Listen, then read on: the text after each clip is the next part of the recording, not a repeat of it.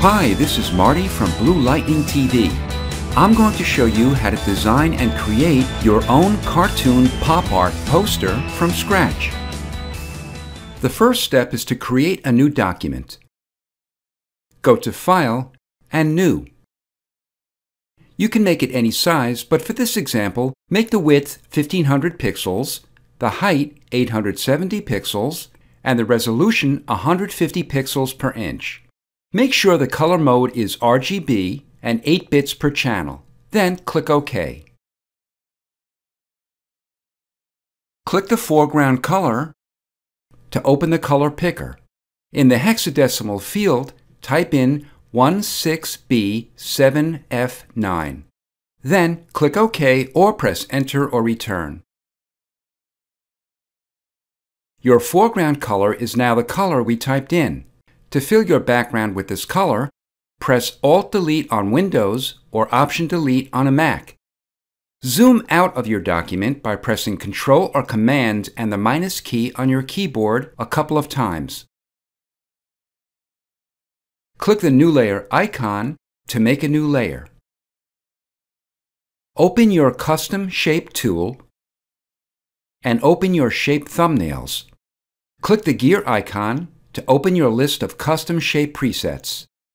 Click Symbols and click OK to replace the current shapes with the shapes from Symbols. Click this icon, which is called Registration Target 2.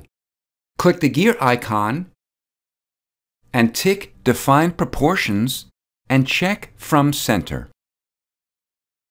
Click the Shape mode. If you're using a Photoshop version earlier than CS6, the Shape mode is here. Make sure the stroke has no color. Its symbol has the red diagonal line across it.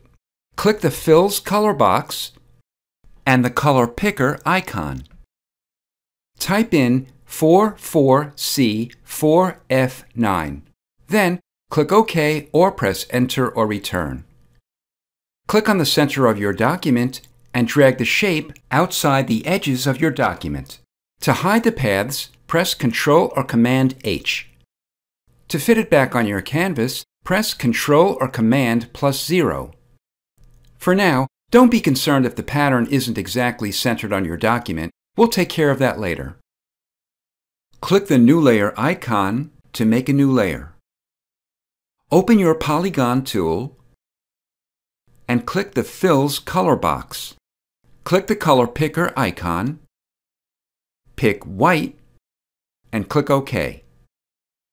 Click on your document to open the Create Polygon window. Type in the width and the height of your document, which in this example is 1500 by 870 pixels. For the number of sides, type in 20. Check Star, indent the sides by 60%, and check Smooth Indents. Then click OK. The shape will be off to the side, but don't be concerned. After we create all the shapes, we'll center them all at the same time. Reduce its opacity to 25%. We're going to make this shape bigger. To do this, open your Transform tool by pressing Ctrl or Command T. At the top of your screen, click the Chain Link icon. This locks the width and the height together. Type in 125% in either field. Notice the width and the height have the same percentage. Press Enter or Return, or click the check mark at the top. Click the New Layer icon to make a new layer. Click the Fill color box and the color picker icon. For this shape, type in ED0909. Then click OK or press Enter or Return. Click on your document, type in the width and the height, and for this shape, indent the sides by 70%. Then click OK. Make a new layer. Click the Fill color box, the color picker icon, and this time pick black. Click on your document, type in the width and height, And for this shape, indent the sides by 90%. We'll make one more shape. Make a new layer, open the color picker, and this time pick white again. Type in the width and the height, and indent the sides by 99%. We're ready to center all the shapes on the document. With the top layer active, shift-click on Shape 1 to highlight all the layers between it and the top layer. Click your Move tool and press Ctrl or Command A to select them all. Click the Align Horizontal Centers icon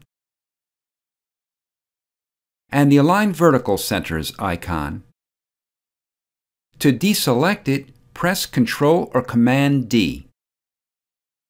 Group all the shapes into a folder by pressing Ctrl or Command G. Let's name it Shapes. We're ready to add text. Open your horizontal type tool and choose a font. I'm using Death Rattle BB Regular, which I downloaded from dafont.com. For your convenience, I provided its link in the video description or project files. I'll start with a size of 200 points, sharp, and center text. Click the color box and type in FFD800. Then click OK or press Enter or Return. Click on your document and type your text. I'll type my first character and press the space bar to make a space between it and the third letter in the word. The reason is because the second letter of the word is going to be placed in this empty space. It'll be bigger than the other characters and will be treated separately. Double-click on an empty space of the text layer to open its layer style window. Click Stroke.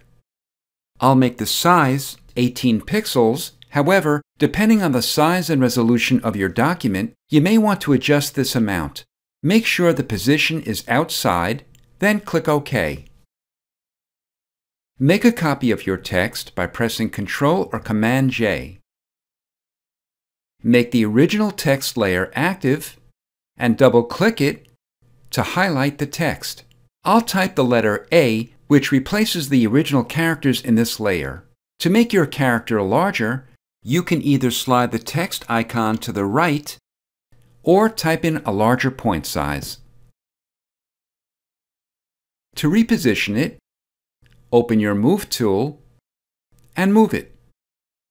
The letters are too cramped, so I'll make the other text layer active, click between the characters, and press and hold Alt or Option as I press the right arrow key on my keyboard. To reposition and angle your text, shift-click on your lower text to highlight both text layers, and press Ctrl or Command T to open your Transform tool. Go to a corner, and when you see a curved double arrow, rotate the transform to an angle you like. To reposition it, go inside the transform and move your text. If you want to adjust its overall size, go to a corner, and when you see a diagonal double arrow, press and hold Alt or Option plus Shift as you drag it out or in. Then press Enter or Return. Click the top text layer to make it active, and go to Filter, Pixelate, and Color Halftone. Click Rasterize, and keep the default settings. To apply this filter for your remaining character, make its layer active, and press Ctrl or Command F to repeat the last filter. The last step is to give the text a drop shadow. Shift-click on the top layer to highlight both text layers, and click the icon at the upper right of the Layers panel. Click Convert to Smart Object. This allows us to add more filters and layer styles to the text. I'll show you what I mean in a minute. Double-click on an empty layer of the Smart Object to open the Layer Style window. Click Drop Shadow. Make the opacity 20%, the distance 30 pixels, and the size 0. Then click OK. Notice the drop shadow is the same thickness as your stroked text.